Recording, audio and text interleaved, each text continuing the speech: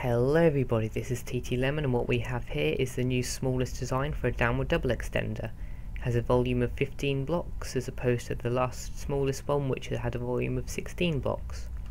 It's 5 by 3, which is really quite compact, and it works on a pretty cool principle I got from a Minecraft with Dummies video, which I'll link in the description, which is where I got this idea for the block and the torch combo from here.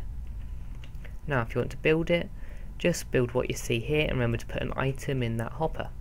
Now, to explain how this design works, I'm going to take away a few of the components, maybe this torch and this torch here, so I can show you how it works, kind of slow down. I'll add the components in as we go along to show you how they work. So as you can see at the moment we're in the state where these are powered, this torch is powering that, and this is being bud powered by that, because there's an item in this hopper which is being held in there by this torch, which is powering the block, powering the hopper, not letting any items go anywhere. So I'm going to pull the lever. These two torches are going to be depower, which will lift this piston up, and then the bud power from here, the diagonal power from here, is going to be removed because this torch is going to turn off, and this item is going to roll out of the hopper backwards, like that.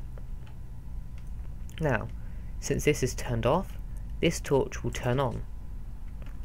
You can see, because of the update order again, this is going to power this piston instead of this piston, and it's going to grab down for the block, and then as this is off, the torch here is going to turn on like that, and the item which was in here is going to be forced back into the hopper because it's being powered, and it's also going to be kept in the hopper because the hopper is being powered by the torch through the dropper, and that's just going to push the item back in, turn the comparator on, turn the torch off.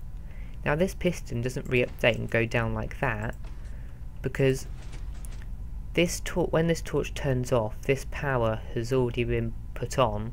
This is this delay of 1 tick, which basically means when it's coming up it won't re-update itself. Now you can see what happened if that didn't happen in Minecraft and what happens in Bucket at the moment, which is why this won't work on Bucket servers. This happens. You can see the piston updates itself again because there's no block on it.